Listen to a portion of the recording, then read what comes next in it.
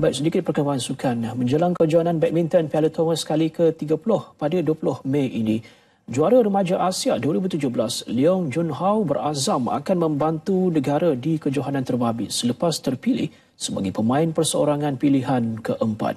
Kejohanan kali ini, Persatuan Badminton Malaysia BAM membariskan dua pemain senior, Dato' Lee Chong Wei dan Iskandar Zulkarnain Zainuddin, serta dua pemain junior, Lee Zijia dan Leong Junhao, 18 tahun, terpilih selepas menunjukkan prestasi memberangsangkan, antaranya meraih gelaran pertama di peringkat senior selepas menjuarai acara perseorangan lelaki terbuka Finland.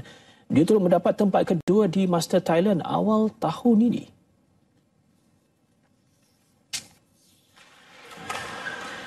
Memang ini cabaran sebab kita masih junior dan akan lawan player yang lebih experience atau apa.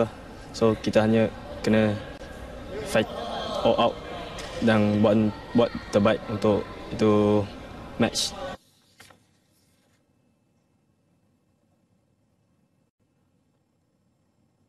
Sementara itu, pemain perseorangan badminton lelaki negara Iskandar Zulkarnain Zainuddin yang bergelut dengan kecederaan awal tahun ini terpaksa menyesuaikan diri dengan latihan yang ketat.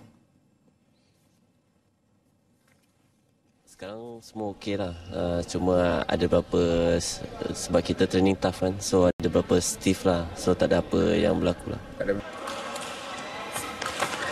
Iskandar yang baru pulih dari kecederaan pinggang awal terpaksa berjuang untuk mengembalikan semula kecergasannya.